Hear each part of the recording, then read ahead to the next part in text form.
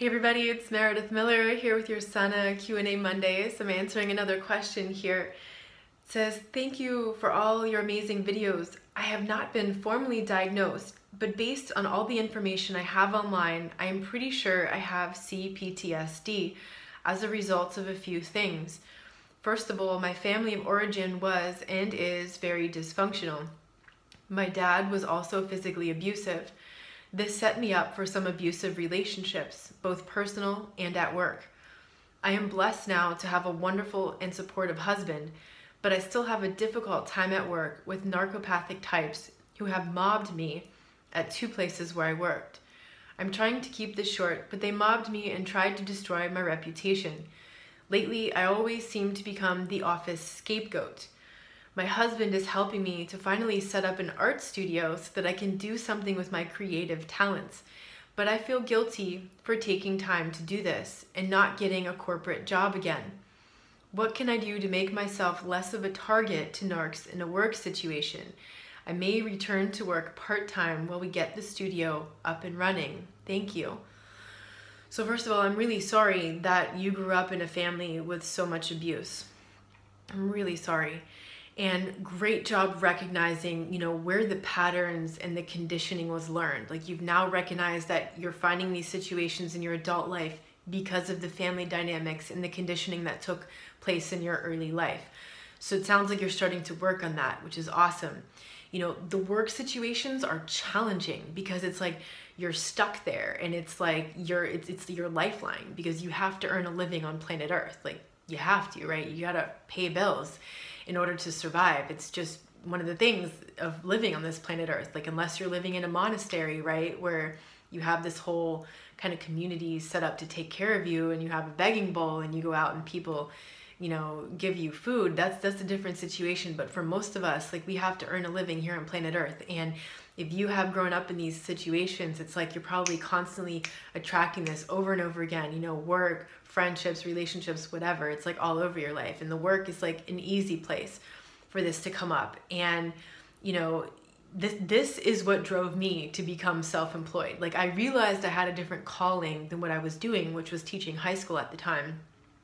I recognized I was a teacher, but that wasn't the kind of teaching and the kind of environment and the thing that I wanted to do, but like, I wanted to live life on my own terms. That's why I wanted to be self-employed, because I wanted to have control of my life. I didn't want someone else to tell me what to do and to control my life and to be working for someone else and, under all of their rules and their manipulation and all of that. I didn't want anything to do with that.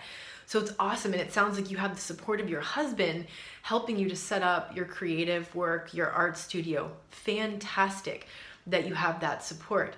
That guilt that you feel, I call that the 9-to-5 guilt, right? So after I quit my job in 2004, teaching, I had been self-employed since 2004.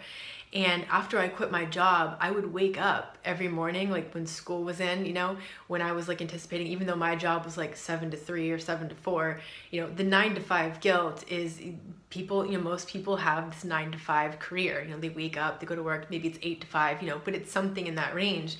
And so you'd wake up in the morning, or I would wake up in the morning, and I would have this like almost like panic guilt that I wasn't, doing what I was supposed to be doing. And it's like, that's so messed up, because like that's the very conditioning that our American school system has ingrained in our heads.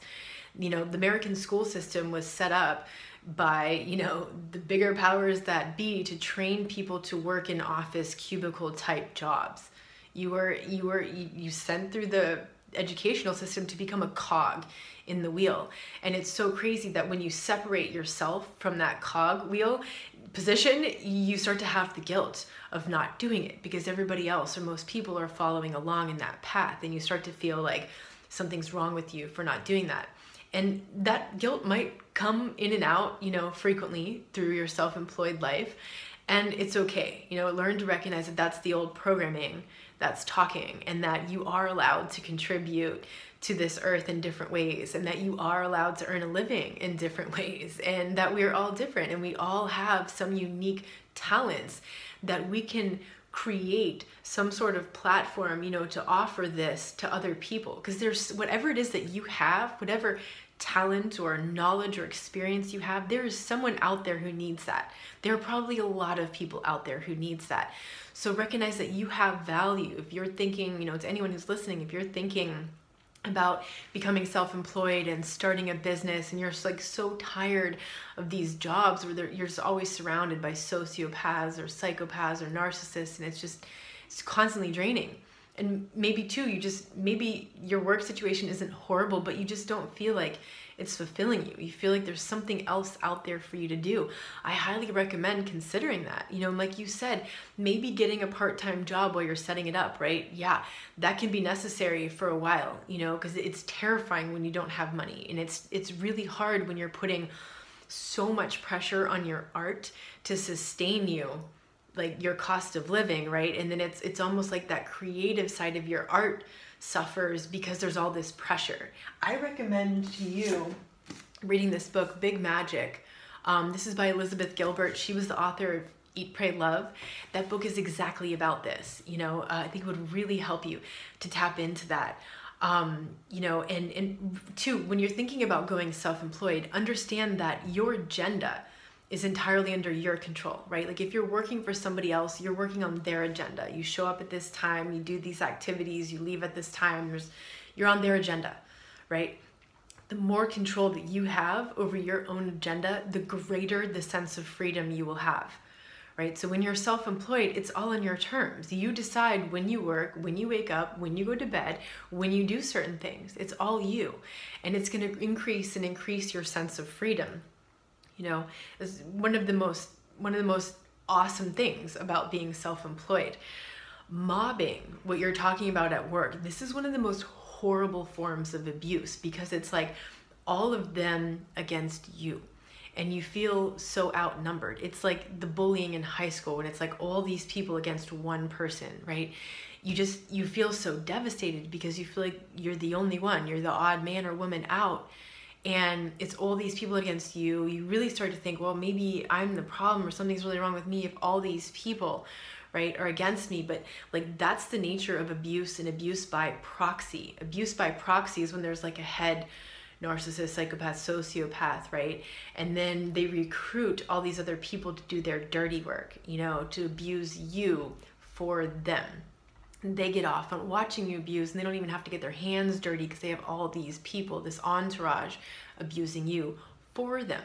That's so common that this happens. We don't talk about mobbing as much when we talk about narcissistic abuse, but this is a huge thing. And it's really common, like you said, in work situations, right? So, from these lessons that you've had at work, especially when you're in like this mobbing situation, like if any of you have ever been in a situation like that, even when there were 2 or 3 people ganged up against you, I guarantee that you found a greater sense of strength and courage inside yourself because of that than you ever have in your entire life. That's the invitation. And if you haven't found that strength and courage yet, this is your invitation now to look at that. That might be the calling there, is that you have to find it inside yourself. When no one else around you is believing you and everyone around you is putting you down, you have to find that strength and that courage inside yourself to stand up for yourself, right? And if you're talking about work, and so how to deal with a work situation like this for a temporary period of time, knowing that you're just helping to bring in some income as you're setting up and getting your business off the ground. It could take 6 months, it could take a year.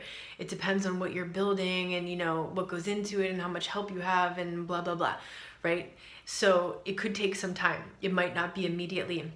So it's good to have, some backup income in the meanwhile. While you're at work in one of these situations, I would cross all your T's and dot all your I's. I would be very, check and double check all of your work before you turn it in. Make sure you're on top of everything. Everything is turned in. Make sure any communications you have with anyone at work is via email. That way everything's in writing and it's not, I didn't say that, I don't recall. And you're not dealing with these gaslighting situations like that. You're like, well, actually on this day, we agreed this and that, and you just forward the email, and it's right there, and they can't argue with it. And if they argue with it, you just take that to someone else. It was there. It was in writing. Keep everything in writing. Keep your nose clean. Make sure everything is dotted and crossed and taken care of and double checked, right? And don't reveal anything personal. Don't get personally involved with anybody at work. Don't go to the lunches and involved in the gossip. Don't get involved in, you know, the coffee room or the water cooler gossip talk. Don't develop any kind of, you know, hang out with people after work, you know, happy hour, weekends. Don't do that kinds of stuff if you want to be sure that you're keeping that distance for your safety, because you don't know what you're getting into. If it's a mobbing situation, you may not even realize that that person is a flying monkey.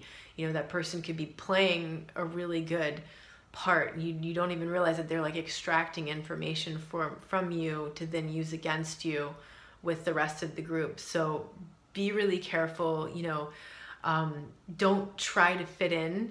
You know, don't work to fit in. Just recognize and understand that it's okay if you don't belong, and it's okay if you're not accepted. This is a temporary thing. Keep your goals in mind. Recognize this is a stepping stone to move you toward your avenue of self-employment, that you can do anything as long as you know it's temporary, right? As long as you know it's temporary. I mean, we have all, mostly, I imagine we have all had to do work that we didn't want to do.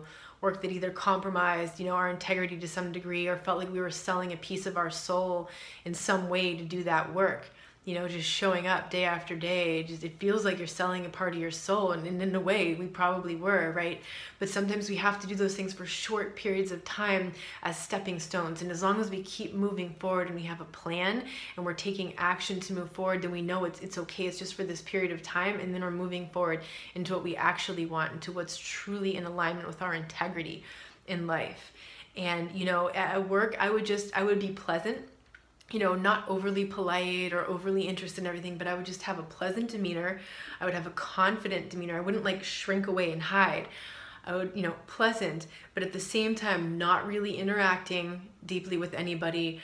I would, you know that you're going to work, you're going to do your job, you're going to do it well, because, you know, you want to feel proud of yourself. So whatever you do it with your best. Even if you don't love it, even if you know it's temporary, do your best, because that shines more about you than it does about that situation, you know. And even if no one recognizes your work and the value of your work, even if no one appreciates you, you will appreciate yourself. You will be able to walk away from there knowing that you did the best that you could, that you gave that 100% of yourself, even though it wasn't the thing you wanted to invest in long term.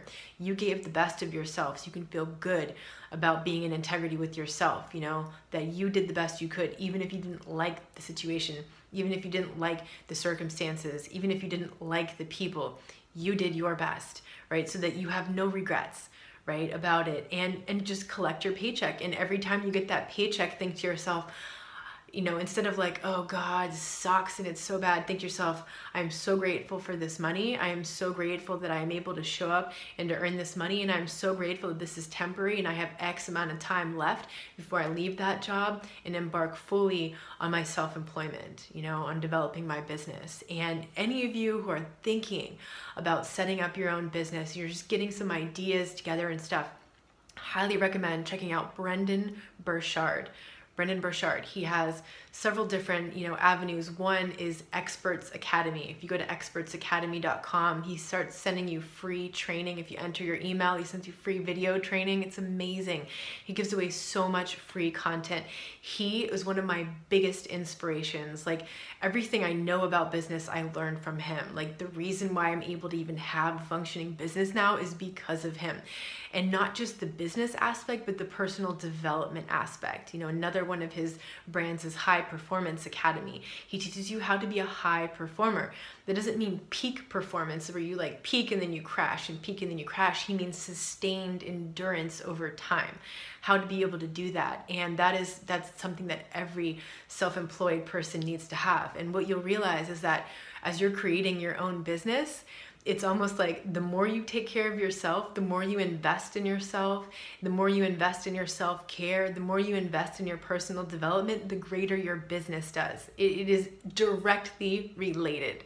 The more you value yourself, the more other people value you and what it is that you're offering the world. It is absolutely directly related, and you'll never understand that as like sharply as you will until you own your own business, and just see how clear that connection is. So check out Brendon Burchard's information. It's fantastic for any of you looking to set up your own business.